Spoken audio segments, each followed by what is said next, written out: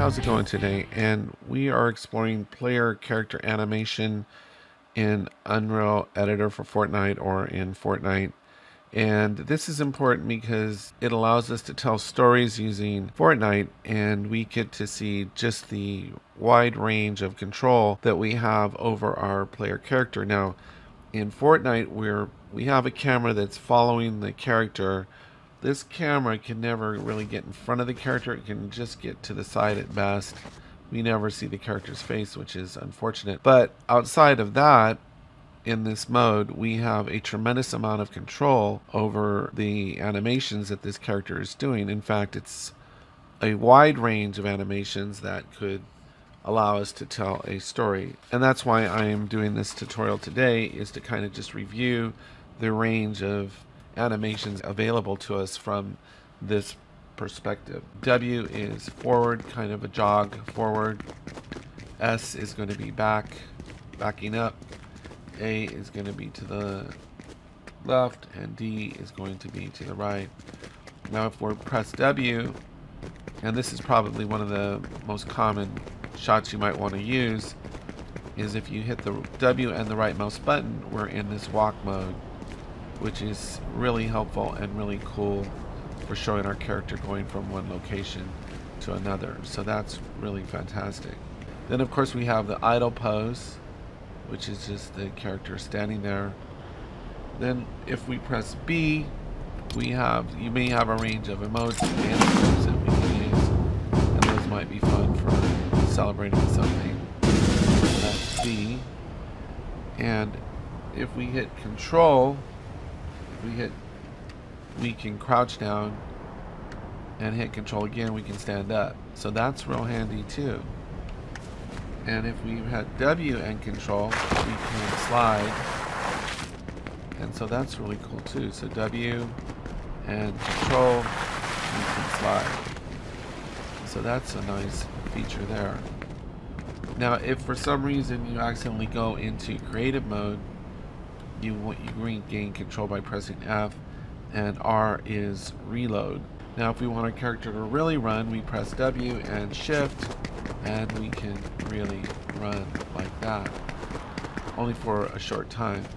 Now if we want, these characters also have almost like superhuman ability, and if we're going forward and we hit jump at the same time, we can actually scale up buildings. So like I can jump up on that roof. It wouldn't seem like I could, but I hit W and jump and the left mouse button, and I can I get up on this building? I don't know. Let me try.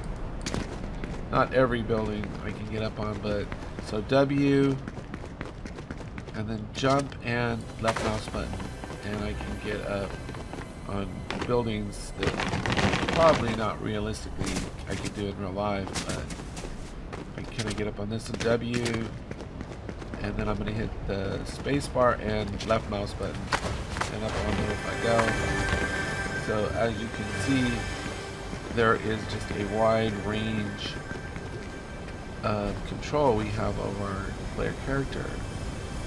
So what's great about this is that as far as going to tell a story, you know, if we think about it, we have this small city that's already set up for us with all kinds of detail. Look at this wind turbine, and it's even got rust on there.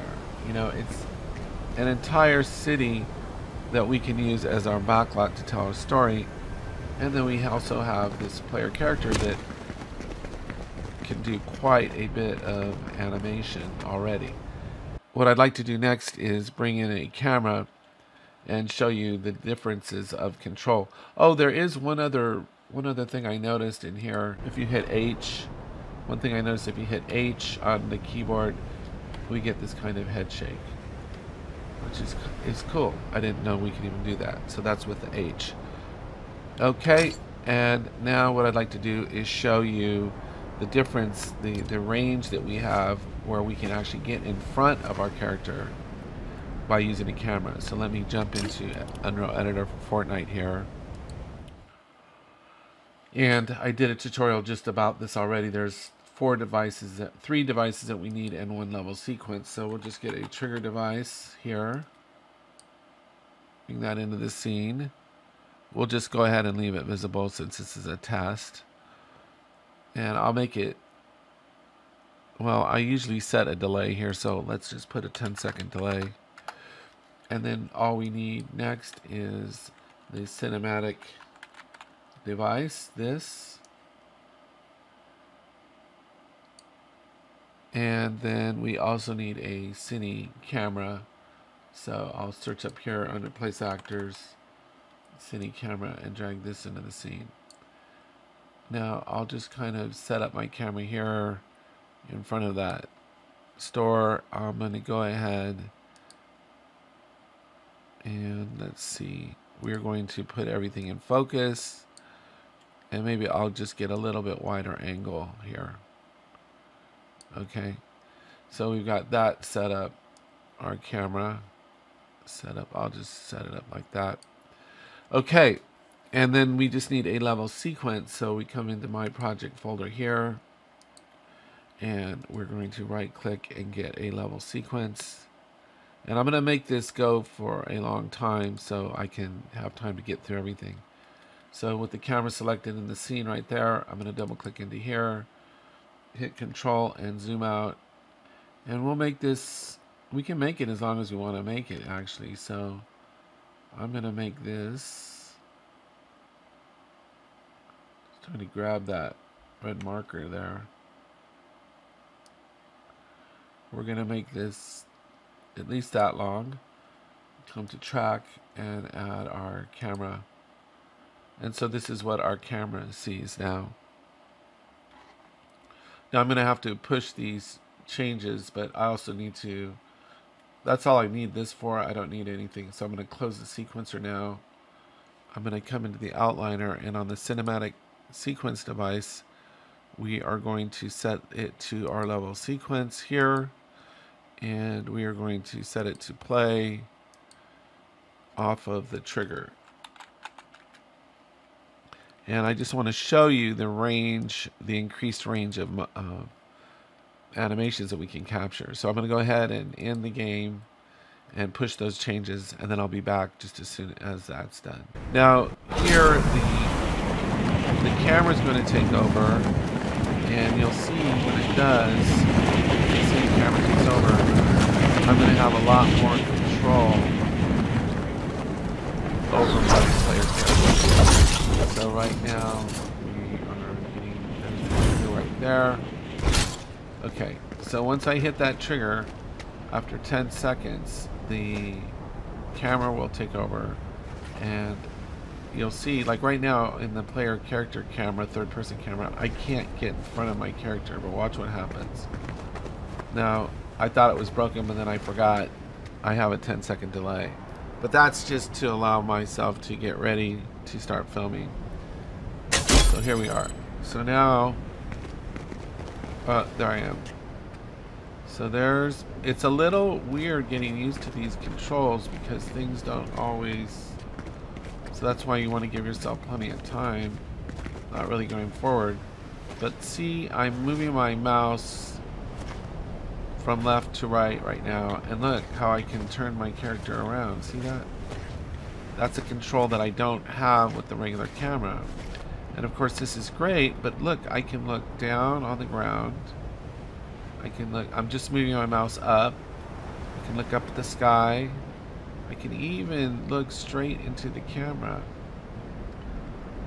and walk straight to the camera. And look at the control that I have. I'm looking down just by moving my mouse. I'm not using any other controls right now. But you see now with the camera, the range of control and movement that I have. Looking up, looking down, look to the side, spinning around completely. And this really is all the additional control I need. Now what got me interested in this is you'll notice how the player character is blinking, which is really great. If I hit the right mouse button, I noticed I can make the left eye, her left eye blink. See that? I don't know if that, I don't think that's supposed to happen, but anyway. But then I still have all my other controls like crouching, standing up, but now we have it from this perspective. And the only downside is that I cannot, she turns automatically, so that's programmed into her to do that.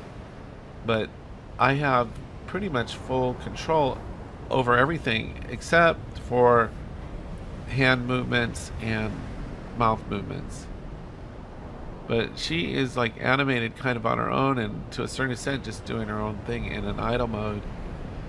But I just think this has a lot of potential to tell short films. And this is using, of course, the cine camera and not the player character camera. But between those two, you have probably 80% of the animations that you'd need to be able to tell a story. It just takes some practice getting used to things. Things can get weird and you can lose your perspective. So I can turn her around and I can head off this way, but it's weird. It takes some practice getting used to it. So I can turn, I'm just sliding my mouse from side to side to get her to turn around. So that's all done with mouse control. And then if I press W, she'll run the direction that she's facing. So W will send her off that way. And then if I go side to side with my mouse, I can bring her back this way.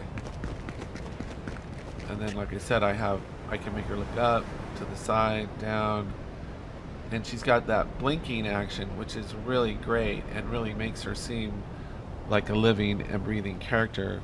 Plus, she's got some automated movement in there that I'm not controlling at all. But it's just really interesting, and I think forms the basis of being able to make short animated films. So anyway, that's all I had for today. Take care, have a great day, and I'll talk to you next time.